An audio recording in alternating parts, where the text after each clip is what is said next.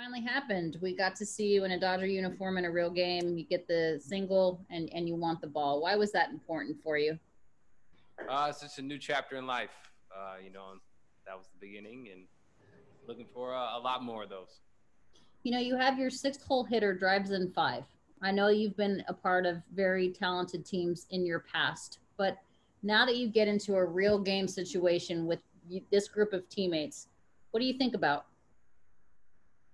I mean, it's just we're deep. The lineup is deep, and it's just tough to really get through this lineup.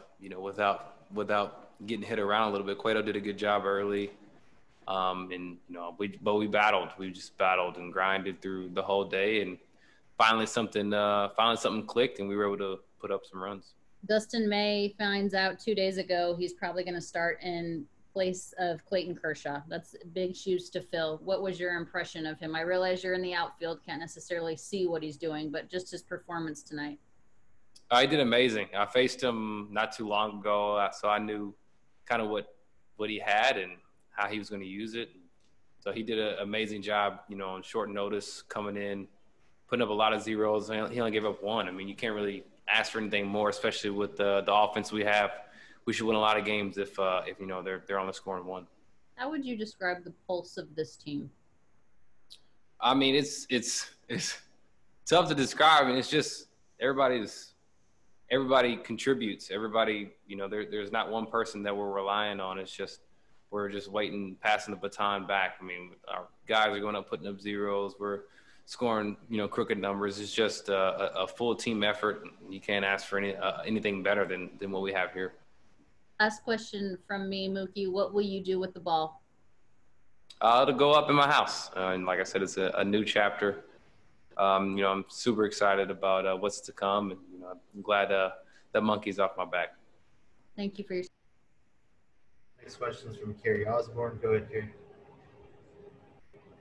Mookie, when the national anthem was playing and you were kneeled down, there were two hands, Max Muncy and then Cody Bellinger, put their hands on your shoulders.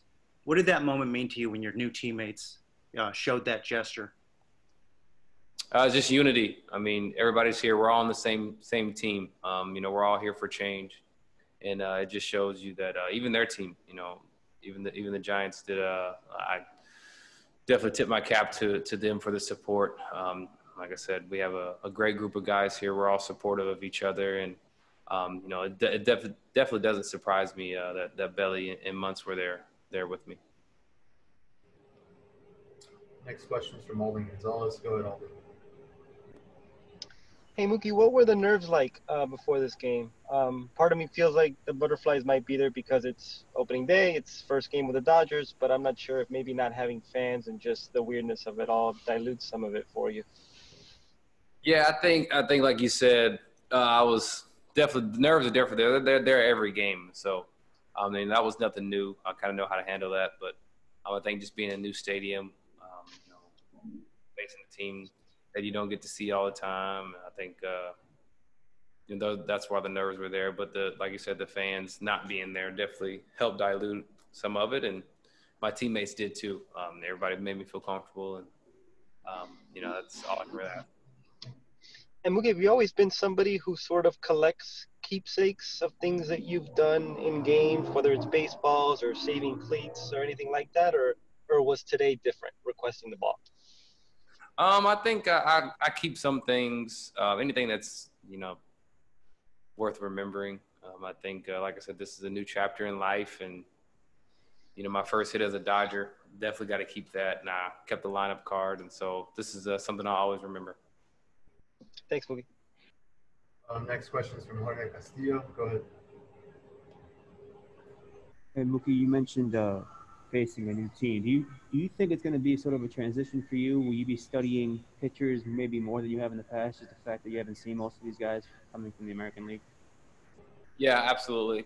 It's going to take a lot of homework, but that's what I'm here for. That's what I've always done, and that's what I'll always do. And so you got to get home and give me a nice solid hour of studying in on who's to come tomorrow, and be ready. And just, do you plan on kneeling, continuing to kneel, or was tonight just a one-time thing? I'm not exactly sure. I think kneeling is definitely something that shows we need change, but also I have to put some actions into play as far as away from MLB, and that's my primary goal. But today was just to unify both teams, both sides, and just to show that we are here for change. Thank you. One final question from Pedro Mora. Go ahead, Pedro. Hey, Mookie, can you explain how your perspective has changed since 2016 when you said you could never see yourself kneeling during the national anthem because of your father's service? I think then, I wasn't exactly sure. I wasn't educated. And that's my fault.